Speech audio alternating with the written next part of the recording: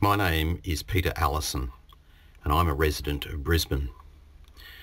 Today I want to talk about an LED streetlight trial currently being conducted by Brisbane City Council and electricity distributor Energex. The trial commenced in September 2016 and was due for completion about September 2018. It's now late October 2018 and there's no sign of a trial report yet. Contrary to what Brisbane City Council might think, I do actually support the move to LED street lighting in Brisbane. However, the lights that are chosen need to be well designed, well suited to the task and properly installed. I believe there are some serious deficiencies in the design and conduct of the Brisbane LED streetlight trial. I believe these deficiencies will negatively impact multiple aspects of the amenity of Brisbane residents if Council and Energex make decisions for the Brisbane-wide rollout of LED street lighting based upon this flawed trial. I came upon this topic of LED street lighting because I'm an amateur astronomer. Initially I took an interest in the topic because I thought a move to LED street lighting might impact my hobby. But when I started to research the topic, I realised there were much bigger implications for Brisbane residents. And it was that point that I got serious about researching the topic. Brisbane, like most local authorities, has a very attractive carrot dangled in front of it by LED manufacturers. That carrot is the cost saving and greenhouse gas and environmental benefits that LED streetlights can potentially deliver to local authorities. However, there have been many examples in the United States, Europe, the UK, where authorities have moved very quickly to deploy LED street lighting without doing enough due diligence on the design and performance of the lights they've installed.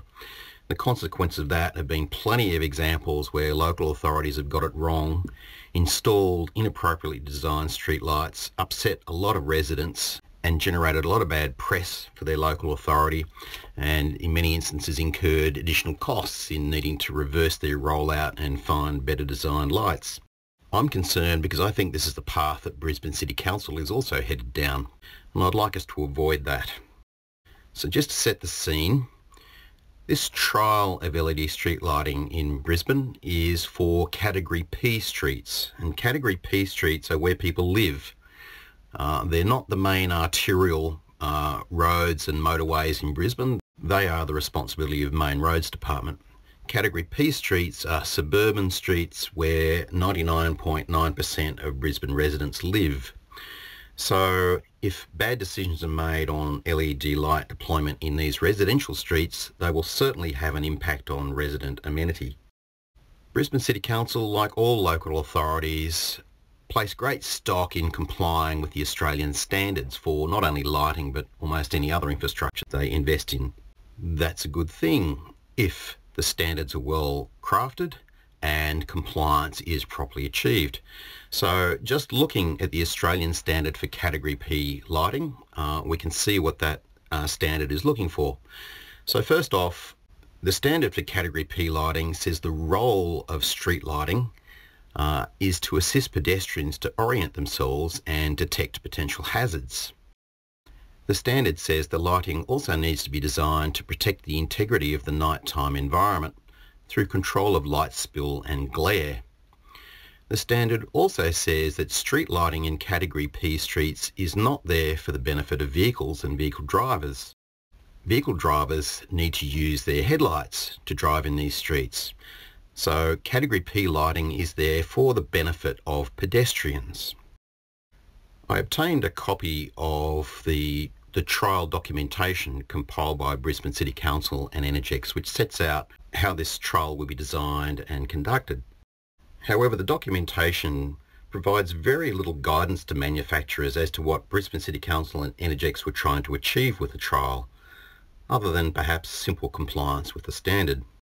When you read through the documentation, really what it says to manufacturers is just show us what luminaires you've got. There's nothing in the documentation that signifies the importance of resident amenity issues. There's nothing in the documentation about control of glare or light trespass into properties, nothing about upward waste light control, nothing about colour temperature and blue wavelength control, and nothing about adaptive control of network luminaires to reduce energy consumption at times when lighting is less required. So really the documentation behind this trial, really it's a show us what you've got call to manufacturers. So first off, the documentation says that any luminaires offered up for trial must be designed to illuminate 20 metre wide road reserves. Now that's a limitation in itself right there. Many of the older streets in Brisbane are much narrower than that, down to 10 and 12 metres wide. And in fact, many of the new subdivisions, the design standards there say road reserves can be as narrow as 14 metres wide. So conducting this trial with luminaires that are only suited to 20 metre wide road reserves sets the trial up for a later problem of how to accommodate narrower streets. The documentation also says that any luminaire offered for trial needs to be capable of being installed with a 5-degree upcast or tilt above the horizontal, and they have to be able to mate with a pre-existing spigot which is installed on the brackets and poles operated by Energex. So again, straight away we have a clash with the ability to control waste, uplight and glare through the requirement that all luminaires need to be capable of being installed with a 5-degree up tilt. One of the biggest problems with the specification for this trial was the requirement that luminaires must weigh 4.9 kilos or less for inclusion in the trial. Eventually this limitation was lifted to 5 kilos. I sat across the table from a senior Energex engineer and asked how were the 10 final luminaires selected for trial selected, and he explained that about 30 luminaires were offered up for trial, but only the 10 that weighed 5 kilos or less were accepted for inclusion in the trial. So really the 10 make and model of luminaires that are being trialled are there just because of how much they weigh. Nothing to do with how well they control glare or what colour temperature they operate at or how well they control light trespass into neighbouring properties. It's just how heavy they are. If they're 5 kilos or less, they're in the trial, and that's how the 10 were selected. The documentation for the trial says that manufacturers also need to provide luminous intensity tables for their luminaires. So those tables would tell Energex and Council in advance of the trial how well these lights would perform in terms of controlling glare into neighbouring properties. But it doesn't seem this information was used in the selection of trial luminaires. The principal criteria was just how much they weighed. I did manage to get Council and Energex representatives to come along to a public consultation meeting, and for that meeting I gave them about 4 questions in advance that we'd like them to answer, one of which was, can you tell us what the evaluation criteria will be that each of the trial luminaires is tested against to eventually find the best performing luminaires for rollout across Brisbane. Unfortunately, in the consultation meeting, we never heard what those evaluation criteria are. I followed up in writing to Council, again asking what the evaluation criteria were, but we never got an answer. So eventually, Council and Energex ended up selecting 10 make and model of luminaires for trial, principally based on how heavy they were. A total of 100 luminaires across those 10 make and models were deployed across Brisbane in 17 trial streets.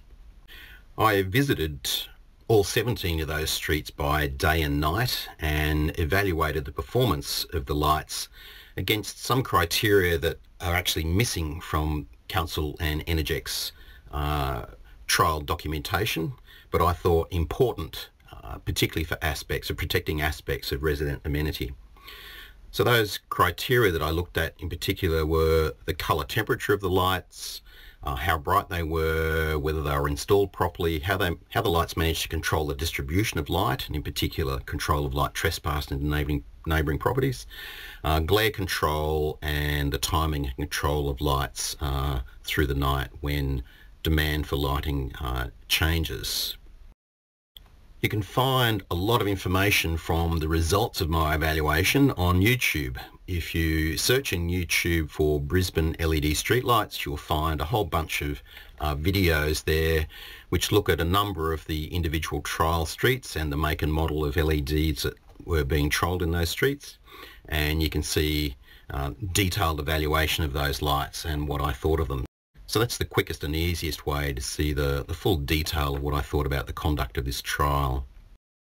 The Australian standard for Category P street lighting tells local authorities that they need to install lights that will deliver the highest colour rendering possible.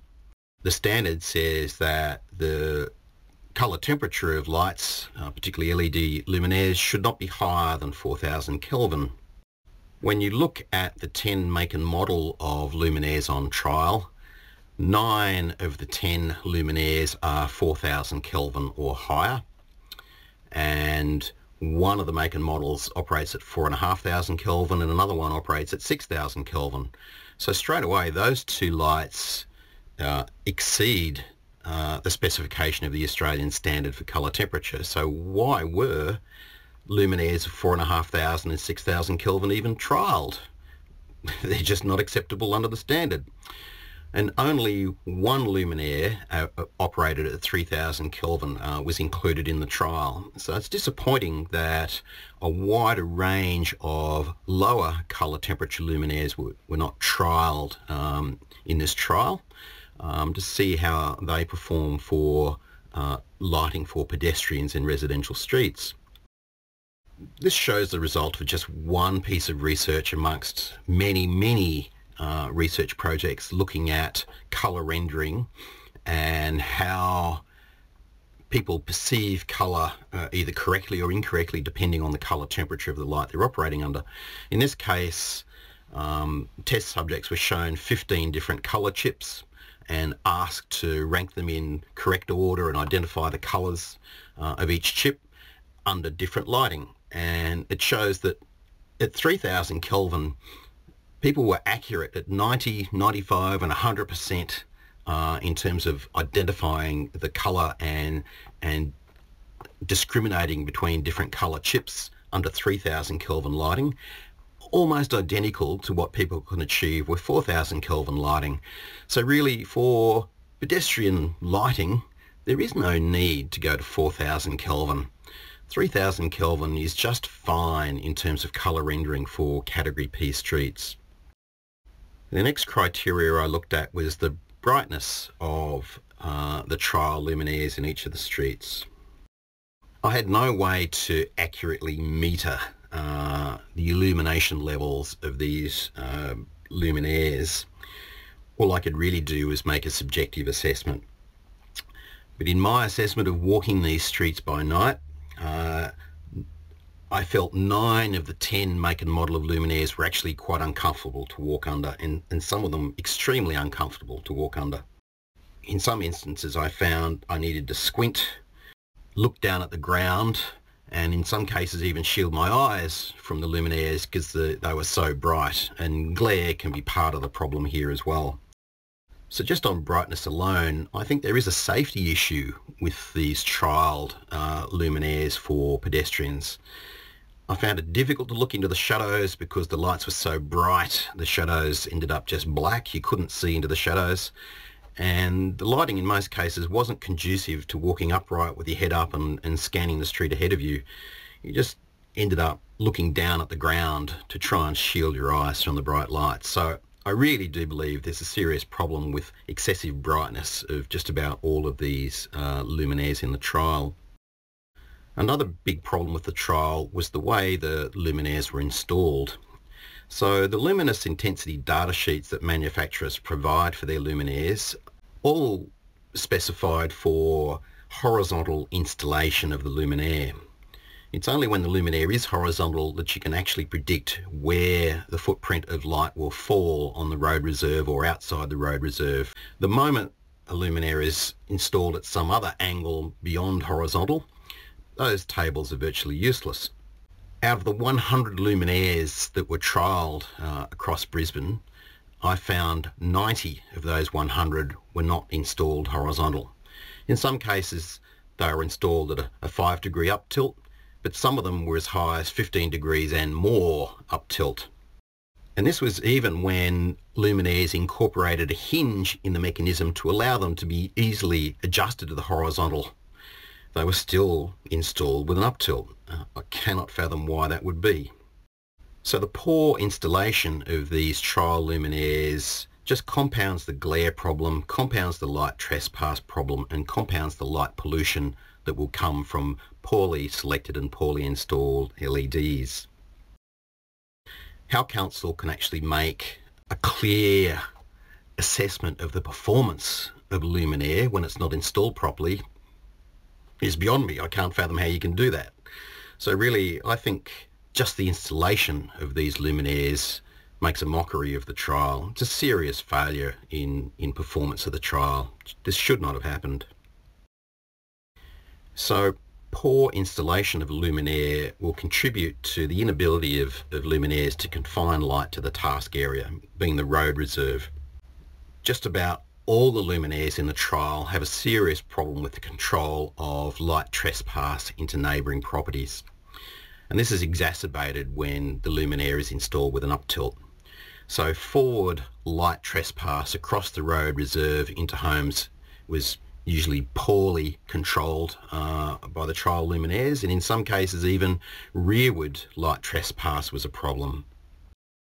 So looking at the documentation that Council and Energex had for the trial, the documentation shows that each luminaire was going to be assessed with 5 measurements of illumination on the road reserve, one directly under the light, one 20 metres either side of the light along the road reserve, one at the property boundary behind and one at the property boundary across the road reserve. So there was actually no measurement of the extent of light trespass beyond the road reserve into properties across the street or behind. So at the end of this trial, Council and Energex will have no data on the extent of the ability to control or not light trespass from these make and model of luminaires. So how are they going to make a decision on which luminaires perform best on control of light trespass? They've got no data. They can't do it. So again, this makes a mockery of the trial. We even had instances such as this home here where residents complained to council very soon after the trial commenced that their children living in this upstairs bedroom were kept awake by the excessively bright LED streetlight being trialled outside their home. So council actually sent an inspector out there, took some measurements, concluded that in fact yes, there is a light trespass problem into the bedroom windows, but then they informed the residents that they would do nothing about it because they couldn't put any shielding around these lights because that would interfere with their ability to take those 5 measurements of illumination levels along the road reserve. So as a consequence, the residents of this home were just told, well, sorry, you're just going to have to cop it for the next 2 years of the trial. However, it gets worse than that. Council documentation shows that at the end of the trial, all trial luminaires will remain in place until they ultimately fail, and these LEDs are designed to last 15 or 20 years. So if people in a trial street have a problem with poorly designed LEDs located outside their home, they're going to be stuck with them for the next 15 to 20 years. Council's not going to do anything about it. So in terms of looking after the amenity of residents of Brisbane, it's just been a case of total neglect by Council and Energex. Just very poor form. So the next criteria I looked at was glare. It was only the one luminaire that operated at 3000 Kelvin that I didn't feel had an excessive glare problem. You could actually look up at the LED array in that light without being totally dazzled and blinded. But the other 9 make and model of luminaires had varying degrees of bad to extremely bad glare. None of the luminaires incorporated any form of shielding of the LED array. Usually they're just flat-bottomed, which exposes the LED array to pedestrians, drivers, even residents along the street and contributes substantially to glare. When you look at the 10 make and model of luminaires in the trial, 6 of the 10 are type 4 luminaires and only 4 are type 6. So type 4 are luminaires which actually cast, even when they're installed horizontally, they still cast up to 8% of their light above the horizontal into the sky, which is just a total waste of light. And that just cuts across what the Australian standard says, that the lights should be designed to protect the night environment. So immediately 6 of the 10 luminaires in this trial performed badly on environmental criteria of wasting energy. And again, throwing 8% of the light into the sky is just going to exacerbate glare and light pollution and light trespass into homes. Only 4 of the trial luminaires are full cut-off, but even these full cut-off lights contribute to glare. So even when a type 6 luminaire is installed horizontal, a significant proportion of its light is cast into the glare zone between about 70 and 90 degrees from the nadir below the light. So this glare zone is a real problem for pedestrians and drivers, and it also contributes to the problem of discomfort for residents in their homes. So the poor installation of unshielded luminaire designs resulted in this trial failing badly on glare control and control of light pollution. This is not good enough from Australia's largest council. The trial also did not include any exploration of adaptive control systems for dimming lights in the early hours of the morning when street lighting is barely required in most instances for pedestrian movement in the streets. So again, this would be a major way for Brisbane City Council to reduce another aspect of its greenhouse gas production, but it's not included in the trial. I think that's a major omission. So in summary, I believe the trial was poorly designed and conducted. I believe it largely ignores the potential for negative impact on multiple aspects of resident amenity in Brisbane. Council and Energex should have explicitly incorporated aspects of resident amenity, such as control of brightness, glare, light trespass and blue wavelength control. However, all of these were ignored in the trial.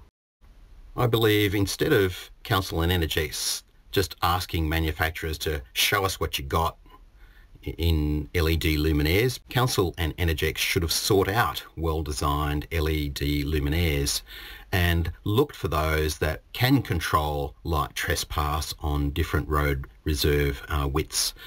Lights that can control glare, lights that do operate at a colour temperature which are comfortable for pedestrians and residents, and lights that can be installed easily horizontal, and lights that do not contribute to waste upward light and light pollution. So there should have been a wider range of lower colour temperature luminaires to see how they perform, whether at 2800 or 3000 Kelvin.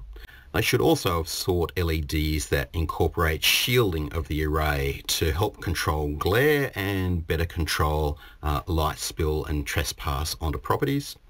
And they should also have sought luminaires that are better designed for different road widths, so whether it's 10, 14 or 20 metres. And that would then give Council and Energex sort of a library of luminaires that they could ultimately choose from to deploy depending on the road reserve that they're going to deal with eventually. I also believe Council and Energex should have made better use of the technical data sheets that were supplied by manufacturers. Many of the luminaires that were put in the trial should never have been trialled in the first place, and they could have been identified just from the technical data sheets. So I would really like to see Brisbane City Council and Energex repeat the trial. Go out and find the best performing luminaires from manufacturers around the world. Go through the technical data sheets, select a small number of those luminaires which are going to address many of the problems I've identified here and protect resident amenity, and do the trial again. Again, if you want more detail on what I found in this trial, go to YouTube and search for Brisbane LED streetlights. There's plenty of information there. So thank you, and I hope Brisbane City Council and Energex are listening.